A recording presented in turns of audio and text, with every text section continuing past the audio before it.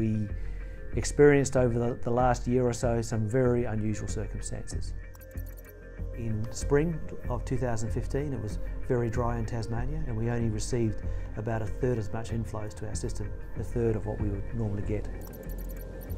When we found out on December the 22nd that Basslink was going to be out of service due to an undersea cable failure, we knew we had to start making some plans. With the government we developed some response plans that included bringing more than 200 megawatts of temporary diesel generation onto the island. And that's where our relationship with Aggreko started. And we've ended up, over the past 6 months, installing more than 100 megawatts of temporary diesel generation with Aggreko in Tasmania. This site at Kew River, it's spread across 2 sites here, and there's about 60 megawatt in total. The daily challenges around site is ensuring the client gets their contractor power, so that's mitigating the risks with breakdowns, looking after our preventative and scheduled maintenance. There's a bit of risk we need to mitigate in relation to the large volumes of diesel we have here, high voltage electricity, and just keeping stock up to the site.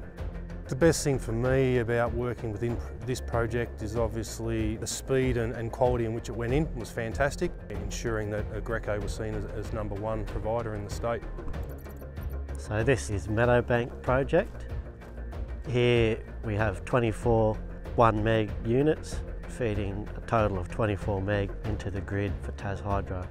Aggreko dealt with this job getting it in and up and running very well. They had a short time frame to get the job in on the ground and exporting power to the customer. Meadowbank was done within 2 weeks, which is a credit to Aggreko and their team. This is Catagonia B. It's a 24 unit site. This was the first site that Aggreko built here in Tasmania.